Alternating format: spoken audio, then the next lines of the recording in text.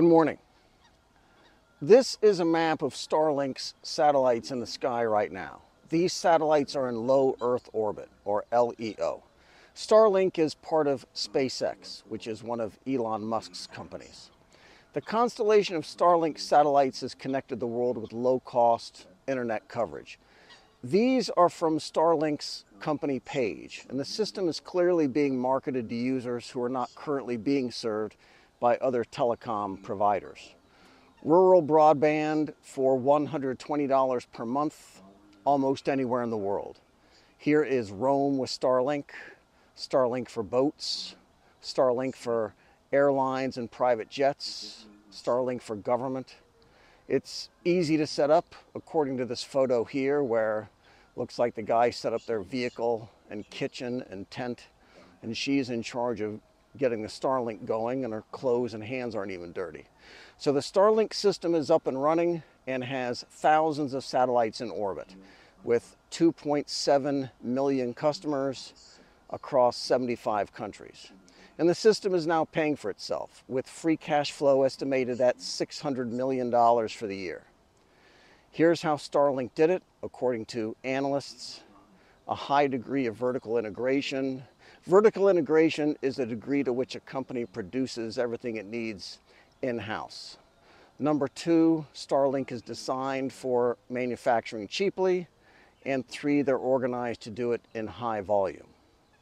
Let's observe right away that these are three areas in which Chinese companies also excel. And Starlink is doing them so well that they have more or less put the European space agencies out of business. Airbus just laid off 2,500 people in its space division and says that they cannot compete against SpaceX.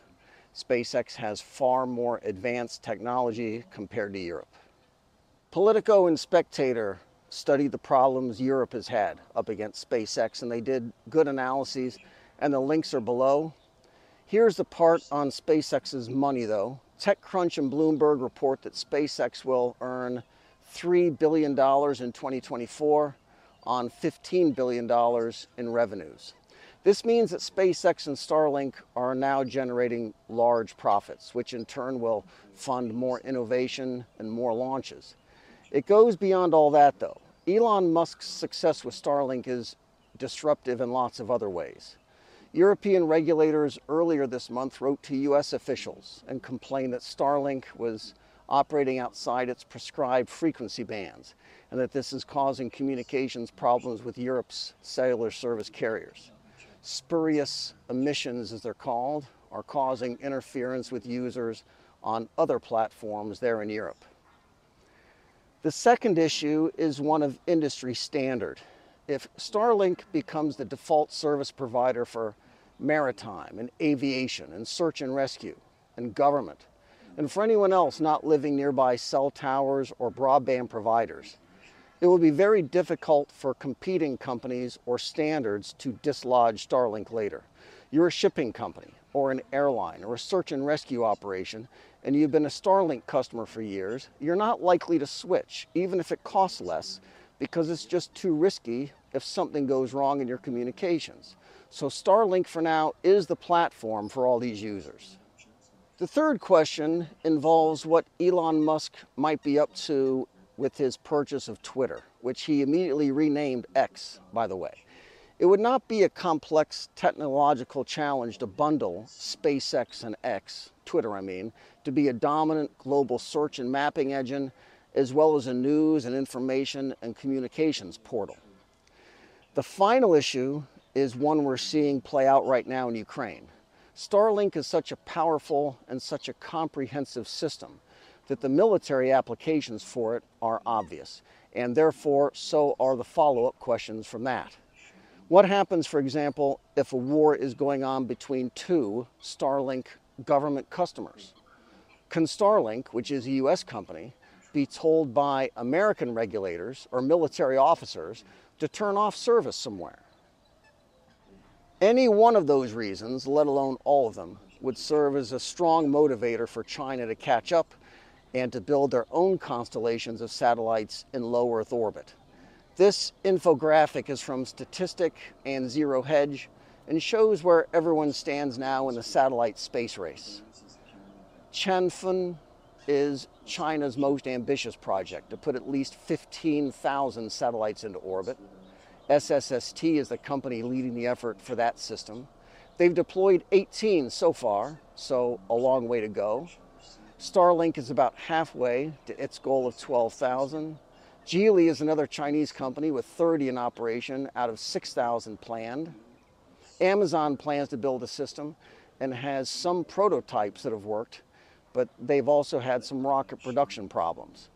And there's Europe on the board with fewer than 10% of what Starlink's got, even though they started first. The key differentiator, what has driven the success of SpaceX, is their use of reusable rockets. Being able to use the rockets over and over again drives down the cost of launches. Falcon rockets are the ones developed by SpaceX, and their Falcon 9 is now the most commonly used rocket in the world. SpaceX basically has a monopoly on launches now, and that includes the Starlink satellites. The metric that the industry uses is cost per kilogram. How much does it cost to launch a kilogram of payload into orbit? And Falcon's payload launch cost is dropping towards zero.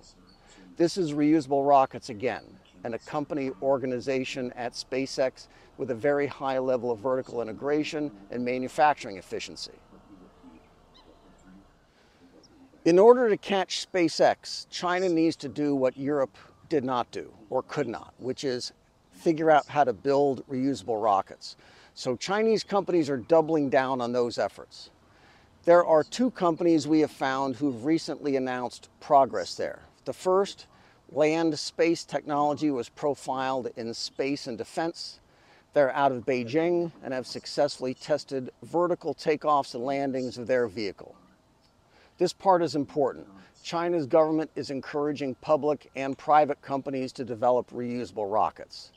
This is a common top-down strategy here in China across all industries. The central government provides funding and resources for dozens of companies to tackle a problem, in this case, the design and mass production of reusable rockets. Second company is here, written up on space.com, and that company is CAS Space. Their rocket has a payload of 8 tons, designed for LEO satellite constellations and cargo flights. There are no doubt other companies, perhaps many other companies, that are doing the same research here. China's spending on space programs already exceeds what the whole of the European Union spends. And remember again that everything here just costs a lot less. The technology just costs less here. It costs a lot less money to hire aerospace engineers in China than the United States or Europe. So it seems like the United States has a huge spending advantage, and that implies that we'll just stay ahead. But that also ignores how much value is generated from that spending here. That said, the fact that SpaceX and Starlink are already making big profits, that is critically important. The system is paying for itself right now. SpaceX is already halfway to blanketing the world with coverage, and SpaceX is far ahead on the technology that gets the satellites up into orbit to begin with. They're also far ahead on commercializing the system, for now at least. This is Thousand Island Lake in Zhejiang province. Be good. Make him a warrior in the name. Make him a great evangelist who will turn his co-workers and his family and his friends and his nation